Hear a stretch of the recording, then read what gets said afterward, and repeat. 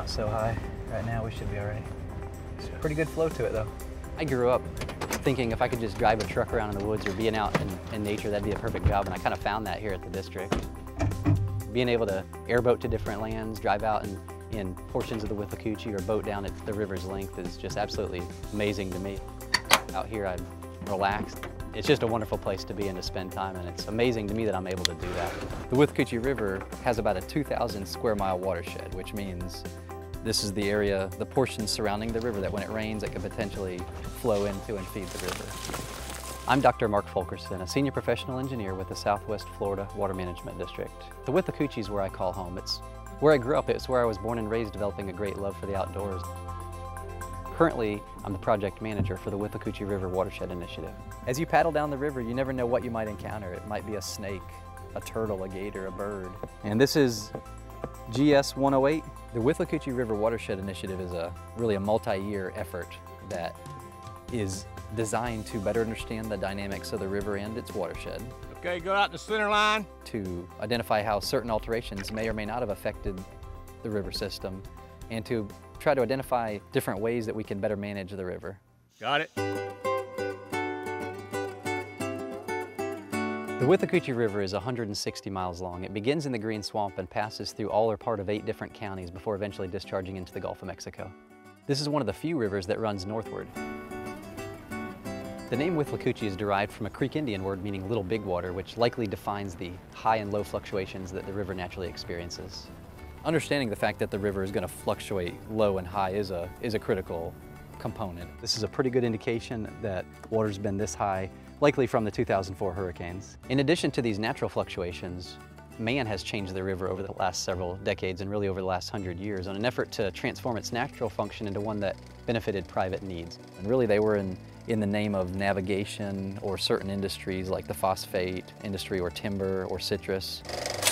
Because the Withlacoochee River has experienced extreme highs and extreme lows in really the last several decades, and also because there were many man-made alterations to the river system, because of that there are a lot of public concerns. The Southwest Florida Water Management District has been working on this effort since 2006. Really the work began 6 years prior to that in the year 2000 when the U.S. Army Corps of Engineers began looking at the entire watershed and realizing we needed to come up with a comprehensive tool to analyze the entire system as a whole.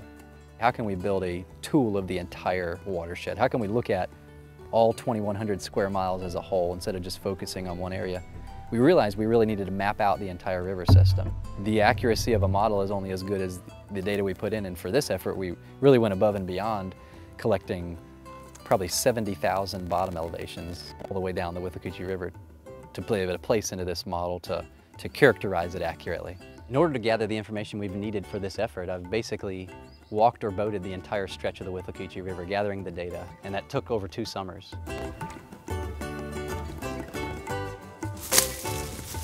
It was really kind of like a pioneering in a sense. Probably not many people that have seen that portion of the Withlacoochee River. Yeah, it looks like the river's come up a little bit since yesterday. It was difficult, you know, many times we just kind of have to traverse ahead a ways, walk the banks a long ways to try to figure out where the river goes. It's not very well defined in many portions of the Green Swamp. As we marched down the river, you know, we were locating our position by GPS. We were using the survey rod, putting it down to the bottom of the river to get that elevation. Many days, you know, just chopping along the banks of the river so that we could have that clear line of sight. We were walking from 8:30 until dark just about every day.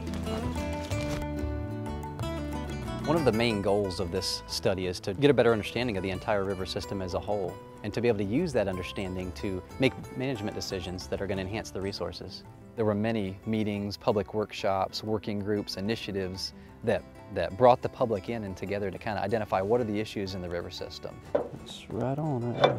The first step in identifying those issues was to build this comprehensive model of the entire system, and so we've done that, and now we're able to address those concerns. Really 19 critical issues kind of stand out. We're going to look at each of these scenarios separately and some in conjunction with each other to try to determine what impact those changes on the river may or may not have.